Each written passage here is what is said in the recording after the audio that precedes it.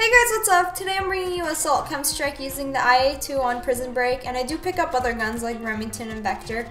So today I'm going to be talking about how I started gaming. How did I even start gaming? Do any of you guys know? Have I ever talked about it? Well, I vaguely remember mentioning it in a video, or I think I did it in an Ask Wolf, I'm not too sure, but I never really elaborated. And since I get this question an insane amount of time, and a lot of recent subs probably don't even know everything about me or anything about me, and I'm here to change that. So soon you will come to learn every single little detail of my life, including stuff you may not want to know. Actually, never mind. But anyways, people are always saying stuff like, oh, you just play for attention. Oh, you just play COD. Oh, you never played any real games. You're not a gamer. And all those comments just make me want to slap myself so hard the stupid comes out of the person. It made sense in my mind, okay? And anyways, this all started when I was 6 years old. Me and my little brother got into a fight, and we always used to fight, and he just take it because I was older, and I was older. I could do whatever I want. And my parents were sick of us fighting. So my dad went out and he got us a PlayStation 1, which was my first console. And first game I had on it was Jam Pack, which was a demo disc, and it had a bunch of games. And it was only $5. It was like a disc that had like maybe like 10 demos of games that were coming out or games that were just that were new. And games were still expensive back then, even though this was like in 98 or 99. I know some of you guys weren't even born then.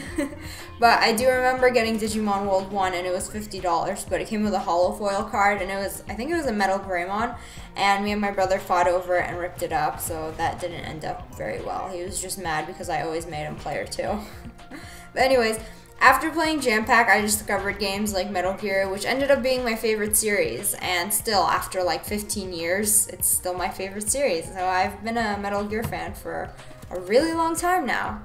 But anyways, Metal Gear was one of my first full games, and I loved it even though it was really scary when I was a kid. Like, I used to make my mom, yes, my mom would play for me and get Snake into the elevator in the beginning because me and my brother were too scared, and every time we get caught, we would like scream and go crazy, but come on, we were like 6 playing an M-rated game. But I'm sure there are plenty of 6-year-olds on COD today. But anyways, another series that was amazing that I was addicted to when I was a kid was Contra. Legacy of War was my favorite. It was like a third-person shooter. It was an amazing game.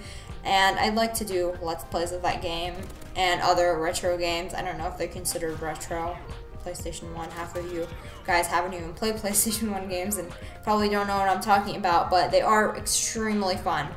But anyways, I did get a PS2 years and years after. It was when the Slim came out, and I remember I got Kingdom Hearts with it. And that was actually a great day because I was sick and stayed home from school that day. My mom was like, hey, let's go out and get a PlayStation, finally, which was awesome. But I never really got consoles or games early when I was a kid. Like, as soon as they came out, my parents couldn't afford it, so I could only get a game like every few months or whenever when it was a sale. Like, I could never get a console when it first came out. PS2 and PS3, I didn't get till the Slims came out, so I had to wait a while.